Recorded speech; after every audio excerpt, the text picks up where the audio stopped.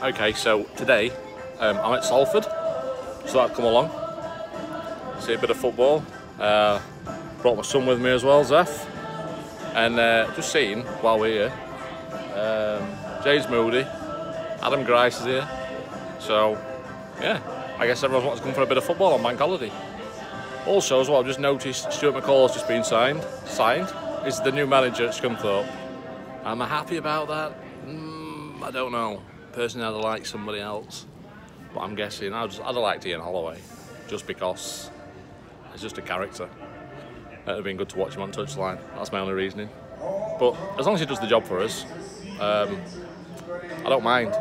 As long as we get the results that we need, and then we push on. Yeah. So Stuart McCall's in. What's everyone's thoughts on that? Are you happy? Are you disappointed? Did you want someone else? Let me know. Comment in the comments below.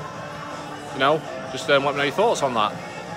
Like I say, personally, I'd preferred somebody else, but I'm glad we didn't get Darren Ferguson.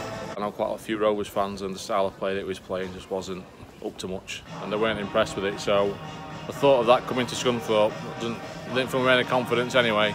So, but yeah, get behind Stuart McCall, see what he's all about, see what he's got. Hopefully he can do the business for us. So I'll leave it at that. But yeah, comment down below just with your thoughts, basically. Let me know what you're feeling about that.